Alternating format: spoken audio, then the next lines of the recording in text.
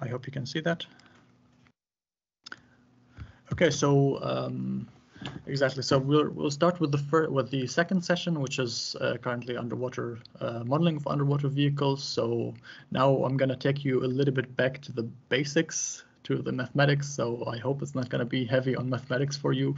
Maybe for some of you, depending on the background you're coming from, that might be a bit of a recap of some material. Maybe for people coming from other domains, that might be some new information. So exactly, like just a small overview of the talk. So I'm just going to give a brief introduction, then I'm going to talk about reference frames and transformations. Maybe after the second part, we can take a brief 15 minutes break.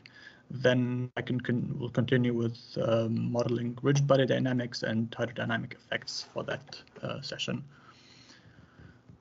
All right, so without further ado, so exactly just before I start, just to some of the acronyms and notations that I'm going to be using, just so that you don't get lost during the talk. So AUV, of course, just a short of autonomous underwater vehicle, DOF, degree of freedom.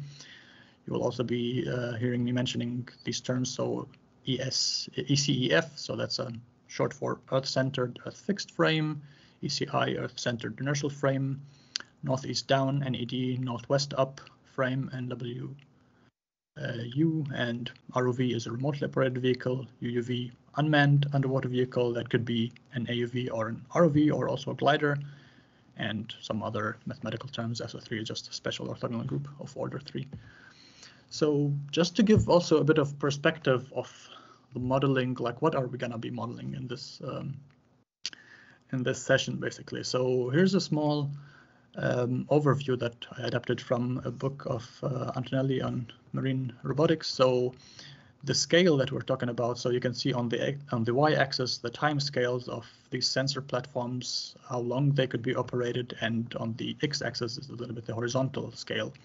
And if we talk about like the two extremes, so starting with a lander, for example, that would have a very precise spatial scale, basically down to maybe millimeters, and can stay in the water like for a time up to like 10 years at max. Here's a small example of one of the landers that also was part of a project here, the Viator lander. And the other extreme would be basically a satellite, which could be deployed also up to like a frame of between a week up to like more than 10 years and could cover. So here you can see on the x-axis, that's a log scale. And the underwater domain, so when we're talking about autonomous underwater vehicles or remotely operated vehicles, you can see that they are quite close to each other. So like they could be deployed between, well, I mean, the lower level doesn't make so much sense, but we can talk about this upper level. So maybe an ROV like up for a day or 2 days, and an AUV maybe up for a week or so, and covering a distance of like roughly between 1 and 10 kilometers. And a glider, on the other hand, you can see here in green, could be deployed for longer times because it's quite efficient on energy. However, can also be like up for a year deployed. So our focus will be mostly on these three. So when talking about modeling a glider, there are still a little bit of specialities there, but most of the stuff that I'm going to be talking about could be applied for autonomous underwater vehicles or for remotely operated vehicles. So just a small definition. The term model that I'm going to be talking about is a mathematical relation that describes basically, or that connects the robot's motion states and control inputs. And mathematically, we can define two kinds of models, either a forward model, so assuming that x is our state and u is our control input. X dot, or the time derivative of the state, is a function of the current state and the action or the input. And an inverse model is the other way around. So if I have my current state, my future state, the inverse model would predict for me the control input or the action that I need to achieve that. Also, just a small overview of kinds of models. So what are the different types of models? So we can talk about generally 3 kinds of models for underwater vehicles. Control models that are kind of lower order models. They are a little bit lightweighted models that are used, for example, for model-based controller designs, mostly for like canceling out some nonlinearities in the motion. As I mentioned, they are like low complexity because you need fast prediction online, and just a few examples could be like feed-forward control or a linear quadratic regulator kind of control, or MPC, or model predictive control. Secondly, are observer models. These are models that could be used in some kind of a navigation filter, for example, as a propagation function. Could also be probabilistic, provide a probabilistic description of the system, just to capture also some of the disturbances and sensor noise.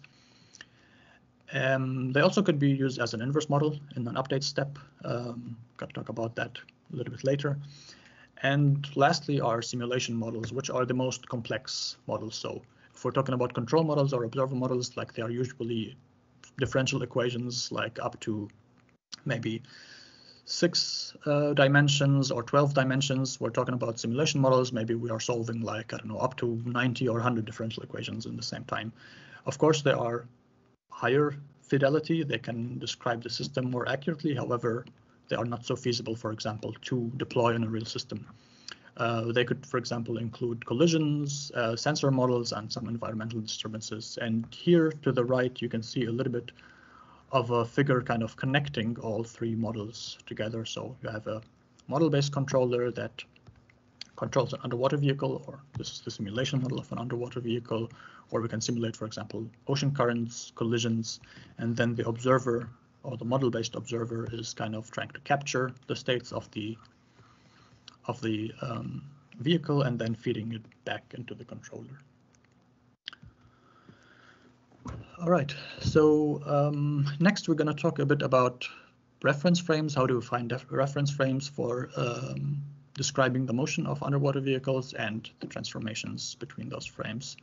So some of the most basic reference frames, if we're talking about navigation on Earth, when we're talking about space, we have to talk about different kind of frames.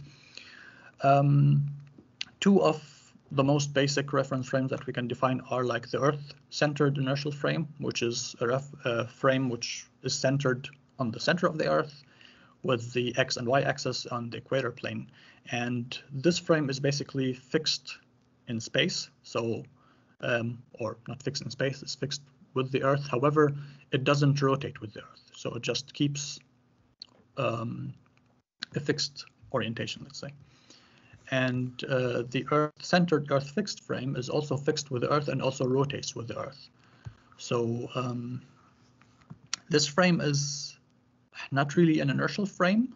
However, we can assume it's an inertial frame just because simply the Earth rotates. However, if we're talking about small robots such as AUVs that are not traveling a very big distance or not going at a very high speed, we can assume, since the Coriolis forces that are going to be applied on these robots is quite negligible.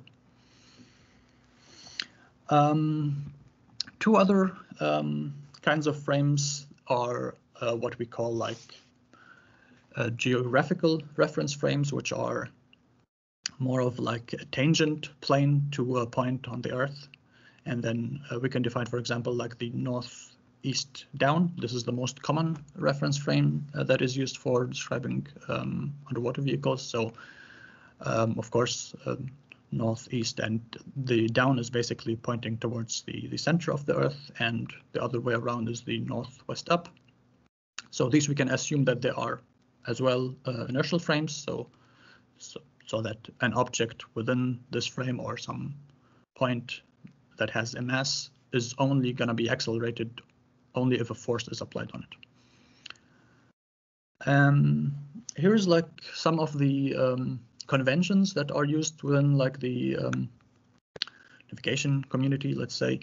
One of them is called the Universal Transverse Mercator, or UTM. This is a coordinate frame that we could also use as a northeast down or a northwest up frame. It's basically defined, so we take the Earth globe, divide it into like 60 longitudinal spaces and 20 latitude slices, and then here you can see, for example, on the right side, the UTM zones of Europe. However, I mean, this could be used if you want to talk about, as I said, one of these inertial frames.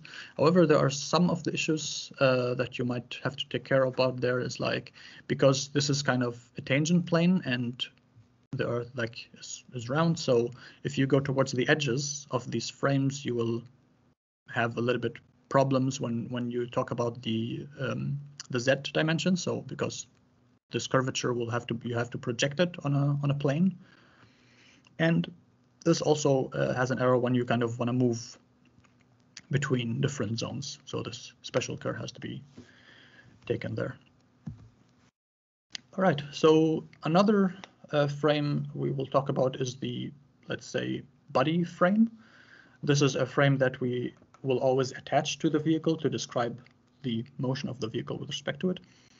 So the convention that we will use here is that we will attach this frame onto some arbitrary point in the body of the vehicle, as you can see in this figure.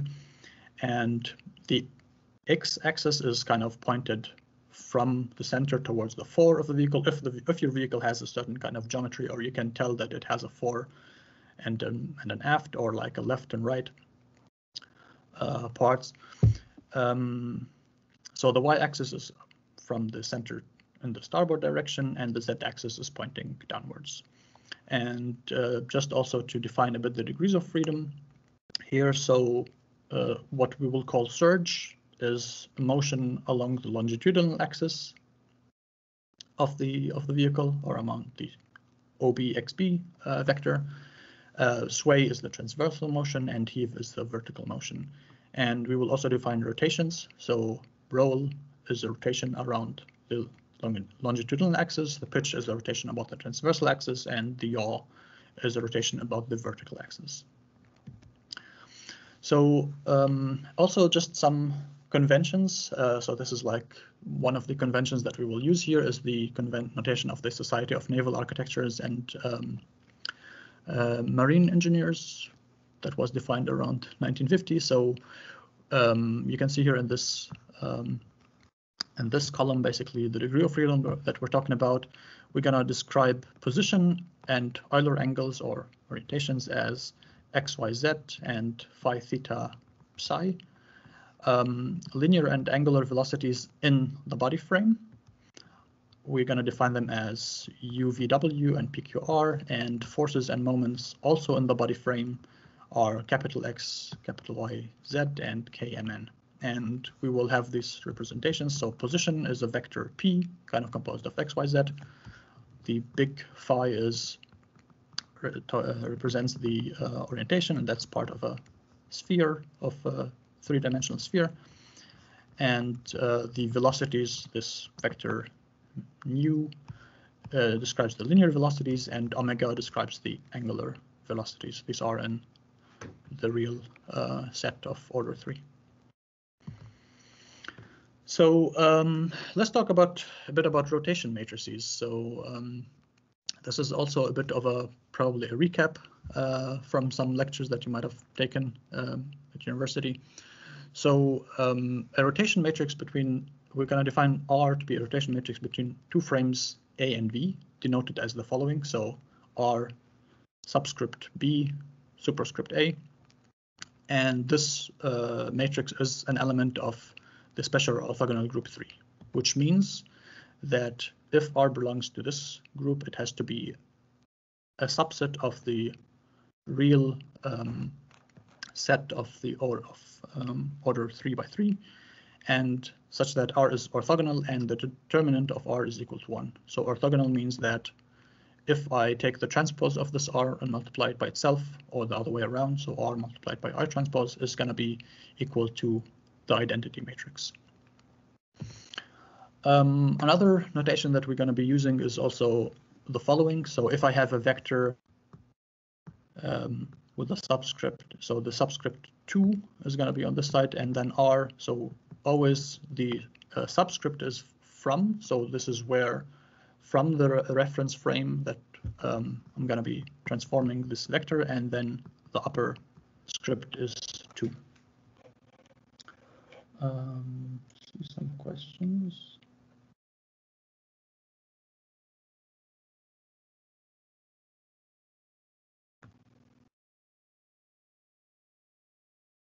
Settings upside bar. All right. I'm not really sure what do you mean there.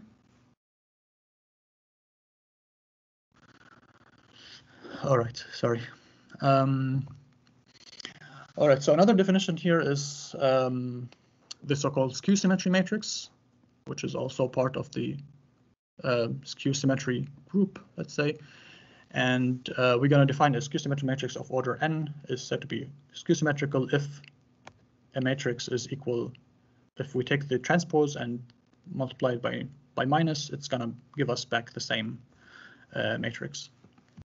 So another thing, so the cross product operator. So if we have the cross product of 2 vectors, let's say here lambda a is basically the same as the skew symmetric matrix of the vector lambda multiplied by vector a. So just some revisions. So let's define first of all what is the Euler rotation theorem. So basically, Euler said a couple of years back, in a 3-dimensional space, any displacement of a body that keeps one point on the body fixed is equivalent basically to a single rotation about a certain axis that runs through this fixed point. Or this is what we call the angle axis description of rotation. So this rotation, basically, we can describe it by an angle alpha in the range of minus pi around a fixed unit vector omega hat, also called the Euler axis, that basically runs through this fixed point. And this rotation matrix R omega alpha is basically going to be given by this formula. So this is, as I said, the Euler formula. So basically just cosine of this alpha multiplied by the identity matrix 1 minus cosine alpha by the omega hat multiplied by the transpose of it, and sine alpha by the skew symmetric matrix of omega. And if we expand this equation, basically we can arrive at the description of the rotation matrix, which is a 3×3 matrix. It's a bit complicated, but I mean, quite easy to derive. Okay, so taking this rotation matrix, let's first try to describe the transformation of velocity between the body frame and the inertial frame or the fixed frame. So of course, we're gonna base this at this point on Euler angles or roll pitch yaw, and we will decompose the body frame, as said, into the northeast down frame. So the rotation here is going to be from the body frame to the inertial frame as a function of phi, and basically we're transforming the vector v here, or the velocity in the body frame, back to the time derivative of the position. So that's basically simply just the composition of 3 rotations. So if we take the vehicle that is in some kind of orientation, if we first rotate about its z-axis with an angle psi, then followed by rotation about its y-axis with an angle phi, and finally theta, and finally rotation about the x-axis with an angle phi, we will arrive at the full transformation from this vector v into the vector in the inertial frame. And that is basically what I just mentioned. So we take 3 principal rotation in this order, so z, y, x, and then we could have a rotation matrix of that form. Now, another thing that we mentioned, since R is part of SO3, so the inverse of R is basically, so the rotation between the body frame to the inertial frame inverse is the same as the rotation from the inertial frame to the body frame, which basically just takes the transpose of this rotation matrix. So it's going to be transpose of rotation around x, transpose rotation about y, and transpose rotation about z. Exactly. So this is basically just the linear velocity transformations. Moving on to the angular transformations. So that's also if we take a bit the if we start the other way around here. So let's take this figure here. So first of all, if you notice that the angular transformation about, or the angular velocity about the axis x is the same as phi dot, because we are already aligned. So it's the same as the Euler rate of roll in this case. Now, if we transform back, basically, so we rotate this angle phi back, then we are aligned with the y-axis, which is basically then the theta dot is equivalent to like just the inverse transformation, only with the angle phi. This would give us basically the second component in the body frame. And then if we rotate again, then we are basically also having the rotation rate about the z-axis aligned. So that basically gives us the inverse transformation. So in this case, we like started the other way around. So we are taking the transformation in, sorry, the angular velocity in body frame with as a relation to the Euler rates. I mean, Euler rates physically, it's a little bit hard to grasp what do they mean, but angular velocity in body frame is a little bit more easier to capture. So if you just take any body, define this axis, try to rotate it, you can easily, let's say, grasp the idea of angular velocities in a body frame. And exactly, so this we will describe it as a matrix T of phi. So this is T minus 1, which basically, if we just expand this relation here, we will get this kind of matrix. However, if we try to inverse that that matrix, we will get a matrix of this kind. So if you notice here, this is a division by cosine theta. So you can see that this is what is called basically the gimbal lock in an Euler angle. So if we try to go from Euler rates, from angular velocity to Euler rates, if we will have singularities at any angle, which is theta, which is basically 2n plus 1 pi. So any odd number multiplying pi by 2 is will have a singularity in this relation. So, and another thing is that the transpose in this case is this is not a rotation matrix. This is another kind of transformation. So the transpose is not equal to the inverse of the matrix.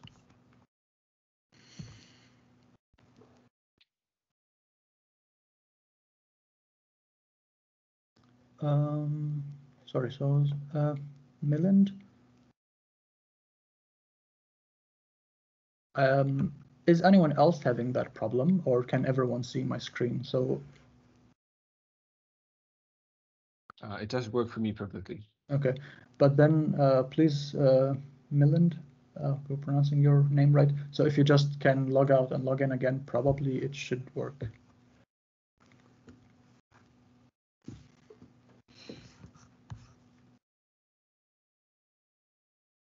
All right. Okay, so to solve that issue, we can talk about something called quaternions or quaternion representation. So just a small recall from the angle axis representation, we had the relation that the rotation matrix is basically of that form. We can rearrange it to have this kind of form. So basically, if we just do a little bit of mathematical manipulation, we will arrive at this form basically, which is just the identity matrix, sine of alpha, skew symmetric matrix of the omega hat, and 1 minus cosine alpha s square omega hat. We will define basically a quaternion to be a complex number that has a real part we call eta, and an imaginary part, which is this epsilon in this case. So this is one real number, and this is a vector of 3 imaginary parts. You can see here this is epsilon 1, epsilon 2, and epsilon 3. And these quaternions, or the values of these quaternions, we will define them based on these rotations, alpha and the principal rotation axis hat of omega. And this is basically according to this equation. So we're just going to define eta to be the cosine of half of this rotation, and the epsilon part to be the vector omega hat by the sine of the rotation angle. And if we take those, plug them back here, sorry, before that, one important condition of quaternions is also that if we take a quaternion, a transpose of a quaternion multiplied by itself, we will always have this unity property. So squared of eta by epsilon transpose epsilon is always equal to 1. Exactly. So basically, that's what I just said. So if we take those using this property and these two equations, if we take those and plug them back in here, we could arrive at the rotation in terms of the quaternion description, which would be basically, so of course you have to do a bit of simplification to reach this this term. So that will be the identity matrix of third order times 2 eta, this skew of epsilon plus the 2 squared epsilon of squared symmetric matrix of epsilon. So if we expand this, we can also derive the rotation matrix in terms of the components of the quaternion. So now how can we go? So this is basically having a quaternion. We can describe from that a rotation matrix, but how can we find these quaternions if we have the rotation matrix? So basically, if we just take, if you look a little bit at these diagonal elements and use this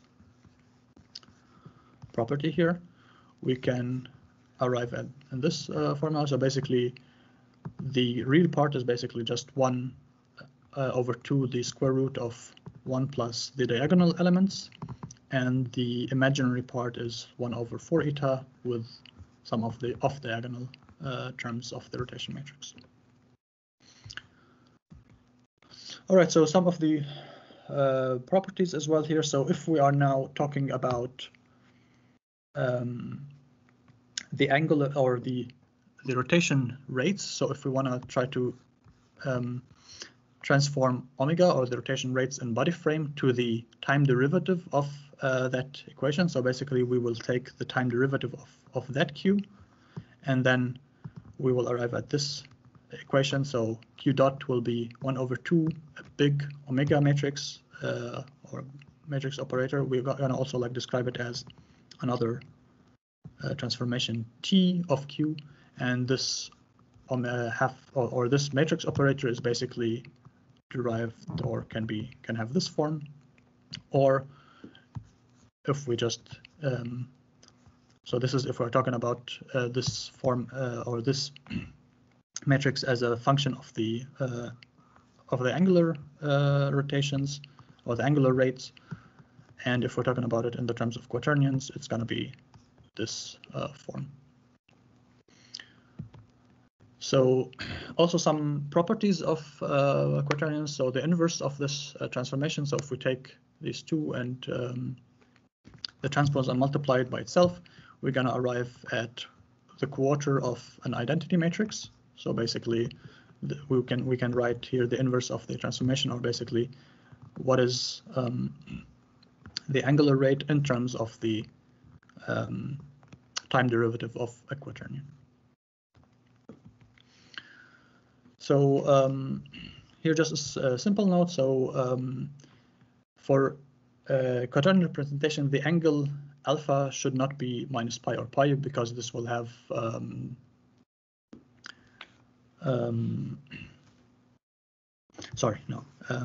if the rotation is not minus pi or pi, the real part can be written as follows. And basically, this means that we can always recover the real part only from the imaginary part. So this kind of, we can use this trick, as I said, only if alpha is not plus or minus pi. We can use this trick basically to reduce our states from 4, which is the quaternion vector, which is this over-representation, down to 3 again. And this relation basically will be q dot will be half of the matrix Q multiplied by omega, and then Q would only be we just take out one of the rows of the matrix T here. Okay, so this basically brings us to the full transformations. So if we're talking about if we combine them in one vectorial form, so if we're talking about Euler angles, then the time derivative of the position and the time derivative of Euler angles is one big transformation matrix. Let's call it J of E of the Euler angles phi, multiplying if we just stack those two linear and angular velocities. So that's going to be of that form.